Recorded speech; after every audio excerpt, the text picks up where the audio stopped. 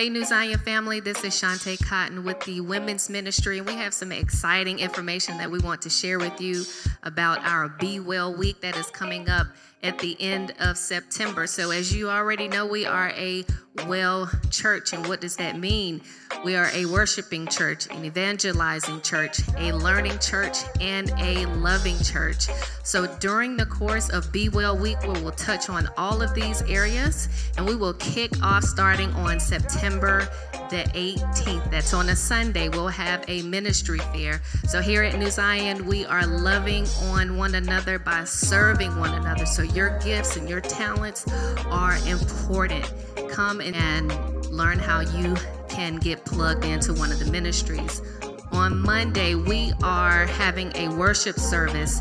So come on out. We'll have a guest speaker by the name of Bishop Kenneth Yelverton, and we'll have some various musical artists that night as well. It starts at 7 p.m. On Tuesday, we are evangelizing. So we are going out in the community and we are sharing the good news of Jesus Christ. The community walk starts at 7 p.m. and we'll also have social media posts and one-on-one conversations.